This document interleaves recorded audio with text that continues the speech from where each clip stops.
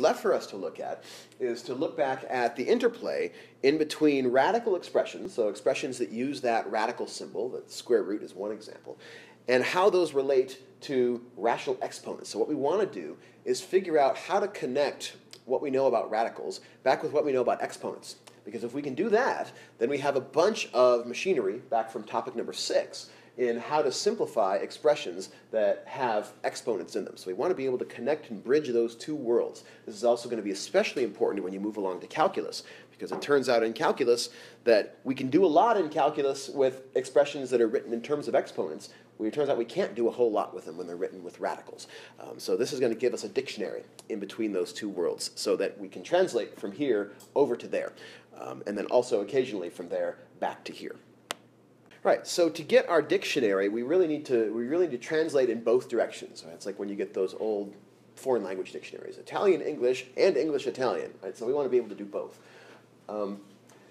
So the first thing that we'll talk about is how to go in the direction of radicals to exponents. So how do we think about a radical expression, whether it's an expression with a number underneath or whether it has some variable expression underneath it? How do we rethink of it in terms of an exponent instead? So I want to start actually with the first example that's on here and kind of unpack it with some detail. How do we think of the square root of 25 as 25 raised to some power? So first, I just want to ask the obvious question. What is the square root of 25? It's 5. So that's the obvious question. The less obvious question is, how do we know?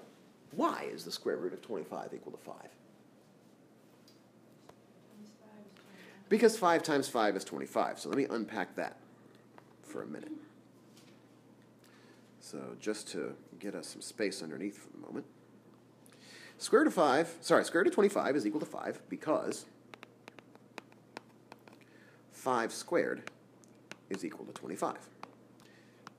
That's the mental logic that we're used to thinking about when we compute square roots. It becomes almost automatic in our brain. But I want to slow down that automatic process for a second because we can discover a new principle out of it. The fact that 5 squared is equal to 25 means that if we treat this 5 as though it's an unknown variable for a second, if we treat the 5 like it's an x, let's imagine that what I'm trying to do in this equation is to rearrange this equation to get the x, the 5, by itself. So I want to get the square off of my 5 by doing something to both sides. So on the one hand, what I would do to both sides of this equation, if I wanted to get the 5 by itself, is I would just take the square root. Obviously, right? That's just tautology. That's just restating what it was that got us from here to there. But I want to think about this in a slightly different way. And this is going to be what connects us back to the algebra of exponents for a second. I want to somehow get from this line to the next line by raising both sides to a power.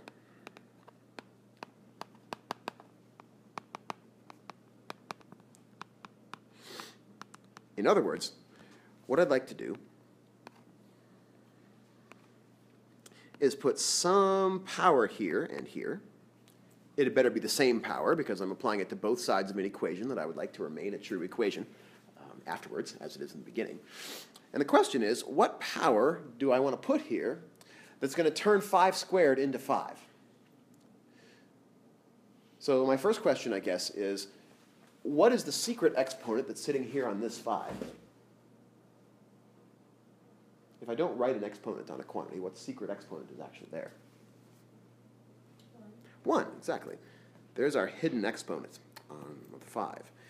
So now we've sharpened the question a little bit to say, what power should I put here? What power should I raise 5 squared to, 5 to the 2? What power should I put there so that the result, when I simplify it, becomes 5 to the power 1?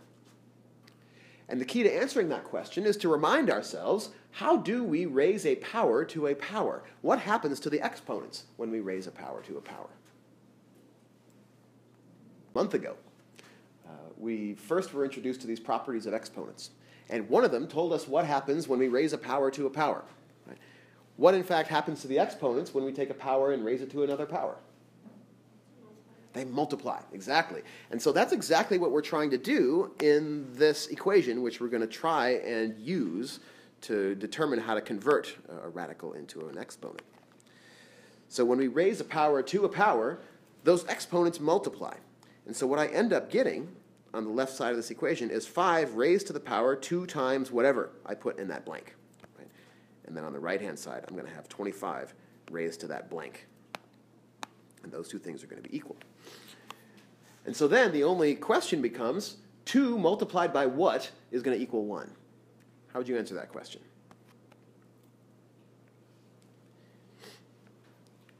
If I call that power x for a second. Yeah, exactly. Just divide both sides of this equation by 2. X is 1/2. So the power that I want in this little purple box is the power 1/2. Because when I raise a second power to a 1/2 power, those exponents multiply 2 times 1/2 and leave me with an exponent of 1. And that's my invisible exponent. That's the exponent which gets my quantity by itself, which is what we wanted in the first place. And so what we find out, now the takeaway here, is actually what we see on the right-hand sides of this last pair of equations. On the one hand, we have the square root of 25. On the other hand, we have 25 raised to the power 1/2. And those two, by the very construction of how we arrived at this equation, those two are exactly the same thing. So what we might say, for starters, is that taking the square root of a quantity, any quantity, not just 25, taking the square root of anything is the same thing as raising that thing to what power? 1/2. That's probably the most important version of this takeaway for when you go to calculus later on, right, 2 semesters from now. Because there are a lot of calculus problems that you do that involve square roots, and before you can actually do anything calculusy with them, you'll convert those square roots into exponents of 1/2. Most common radical to fractional exponent conversion in all of analysis. And this work over here is a specific example of where that truism comes from. So if we go back for a moment and sort of fill in our little chart on where we're going here, 25 to the 1/2 power is another way of writing the square root of 25.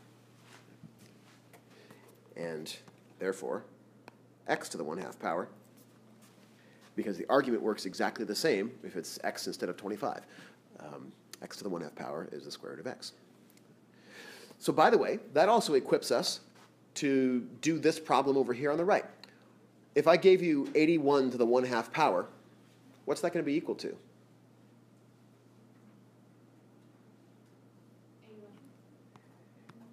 81 to the 1/2 power is the same as, well, according to this, 81 to the 1/2 power is the same thing as the square root of 81. And what is the square root of 81? 9. Right. So that's the other great thing about this, this property here, is that it's not just something that helps us to rewrite an expression just for its own sake. It also tells us how to raise numbers to fractional powers. Right? How do I raise 81 to the power 1/2? I can't multiply it by itself 1/2 time. That doesn't make sense. Right? But what I can do is convert it over into its radical version. 81 to the 1/2 is the same as the square root of 81. And we know, based on our backwards thinking, right, we know that the square root of 81 is equal to 9, because 9 squared is equal to 81. Let's push that a step further by looking next at this problem. This is not a square root anymore, but it's a 64 with a 4th root on top of it. So let's just think for a moment about what that means.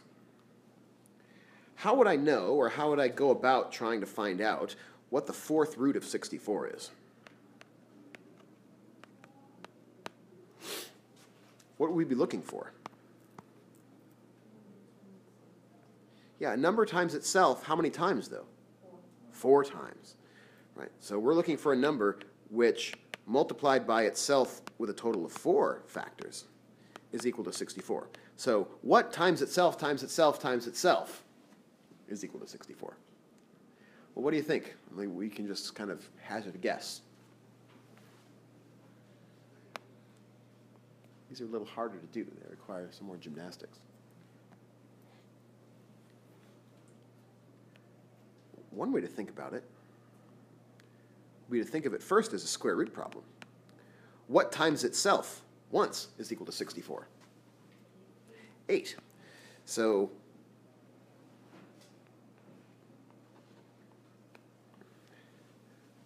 now we can kind of reframe this to say, whatever this number is, when I multiply it by itself, I should get 8. So x squared should be equal to 8.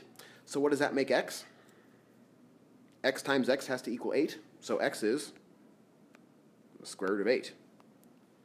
I didn't choose this problem particularly well because I don't get a very nice answer out of it at the end. Square root of 8 is some nasty decimal. It's 2.828 ... Okay, so that's not a particularly great answer. But it doesn't matter for the sake of our conversation right now what that number is. What we're trying to figure out is how to rewrite it in terms of a fractional power. So whatever the fourth root of 64 is, if we call it x, then it has to be a solution to the equation x to the fourth is equal to 64. And so if we play the same game about how do I get this x by itself by raising both sides of this equation to a power, so I'm going to put my unknown power up here, then what power do I want to fill in this blank if the goal is now that when I multiply this power by 4, I'm going to get 1? How do you want to fill in the box this time? Yeah. 1/4. And so then again, looking at the right-hand sides here, the fourth root of 64 needs to be the same thing as 64 raised to the 1/4 power. And so the pattern that we see beginning to emerge is that taking a radical with a higher index, so the square root has an implicit index sitting here in the crook of the radical, an implicit 2 there. We don't usually write it, but if we wanted to, we could write a 2 there. Whereas my fourth root here has a little index of 4 here. That index seems to transform into the denominator of the fraction that we have in our exponent. And so we can make this rule that we have up here in the upper right, we can make it a little bit more general. We can say x raised to the power, not a over b, but let me write this as x to the 1 over b for a minute. X to the 1 over b is the same thing as the bth root of x. So if I want to convert a fourth root, I'll have 1/4. If I have a square root, it becomes 1/2. What would z to the 1/3 turn into? 3.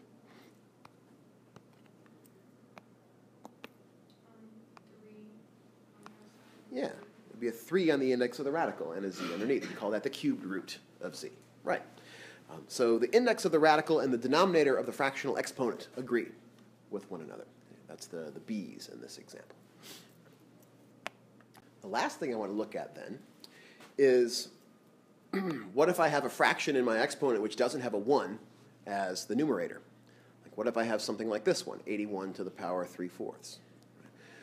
Let's think about what we might be able to do with that. Here's the clever trick for something like 81 to the 3/4. My trick is, if I know how to raise something to the 1/4 power, then let's take the opportunity to break apart the 1/4 power and the 3. Because after all, 3/4 is nothing more than 1/4 times 3. Right? We could check that just by using fraction multiplication. And making this into a multiplication of powers means that I can actually travel the road of my exponent properties. I can travel that road backwards. In other words, since I know that taking a power of a power is the same thing as multiplying powers to get multiplying exponents together, I can travel that road backwards to rewrite this multiplication in the exponent as a power of a power. And if I use that observation, I can rewrite 81 to the 1/4 times 3 as 81 to the 1/4 raised to the power 3.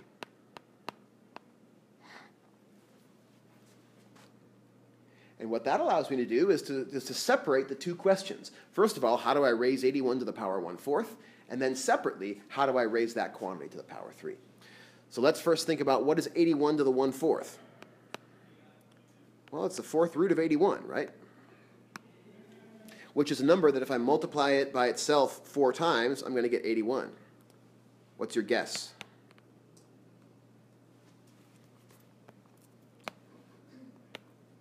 The hint there is if I multiply twice, each of those needs to be a number which multiplies by itself to give me 81. What number multiplied by itself gives me 81? 9. And so the product of these first two factors has to be 9. The product of these first two factors has to be 9. So the fourth root of 81 is the same thing as the second root, the square root of 9. And what's the square root of 9? There we go. So the fourth root of 81 is equal to 3. And so 81 to the 3/4, I'm going to take and write over here, it's the fourth root of 81, the quantity cubed. So that's 3, according to the work we just did, cubed.